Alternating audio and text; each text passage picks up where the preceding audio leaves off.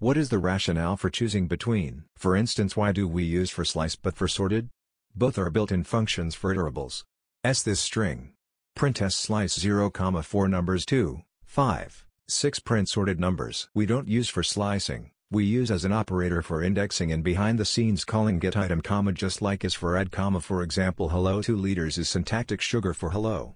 GetItem 2 liters or import operator hello 2 liters within the is syntactic sugar for calling slice, for example hello 2 4ll is equivalent to hello. GetItem slice 2, 4ll hello, slice 2, 4ll. You can find a lot more details of the various operators in the operator module.